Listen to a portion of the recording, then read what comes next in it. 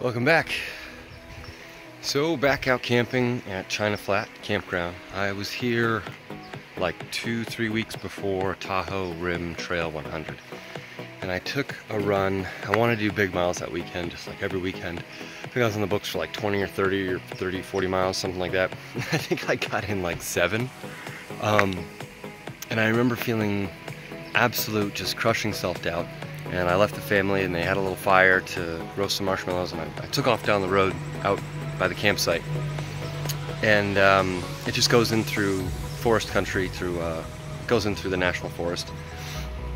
And there I was, like 5 miles in, and the sun was setting, and it was just this gorgeous pink, just cotton candy sky.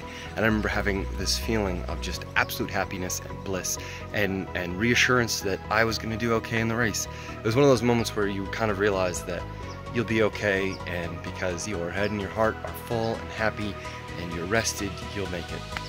So I am now 3 weeks away from the Tahoe 200, and I'm in the same boat where I was supposed to be doing big things. My miles have suffered because I'm working, I got family problems, I got life problems, I got 99 problems, but the long run ain't one. So let's go get a few miles in, and then we'll see what we do tomorrow. Moon is out. Road is long. Let's get to it. On the road, but always take the good trail when you see one.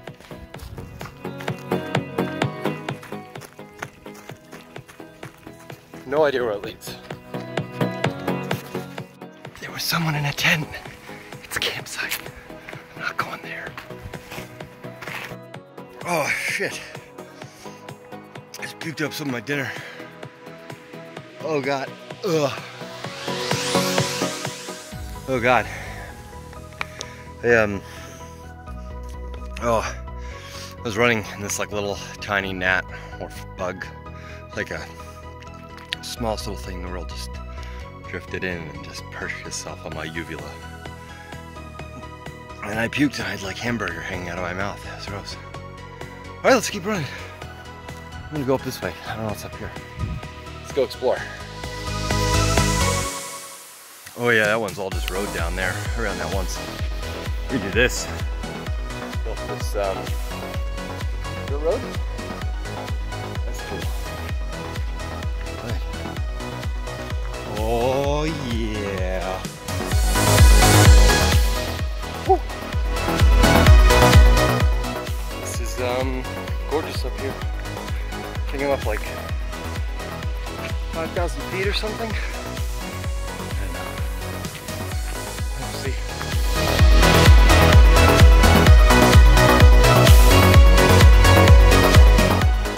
Hello, bats. Being all cute.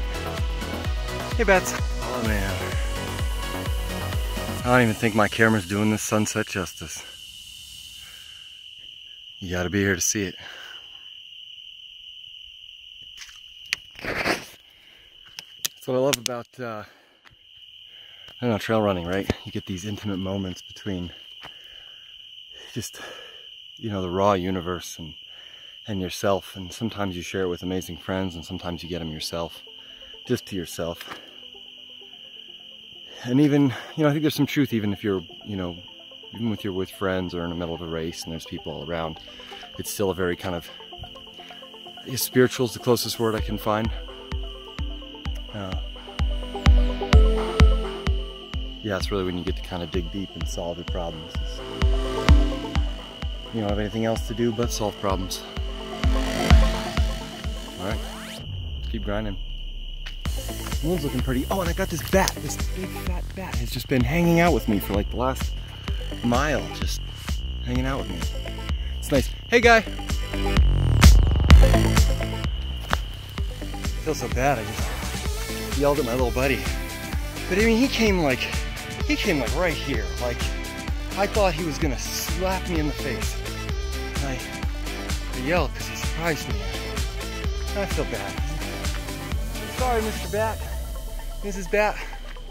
You come back and play. It's a friend on 4 wheels.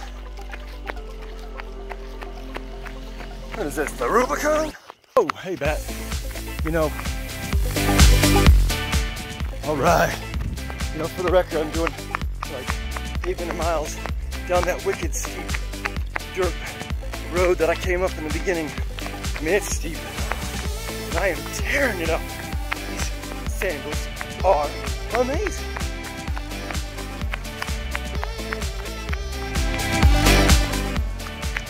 Whew. Look at that guy. What's up, guy? You're huge.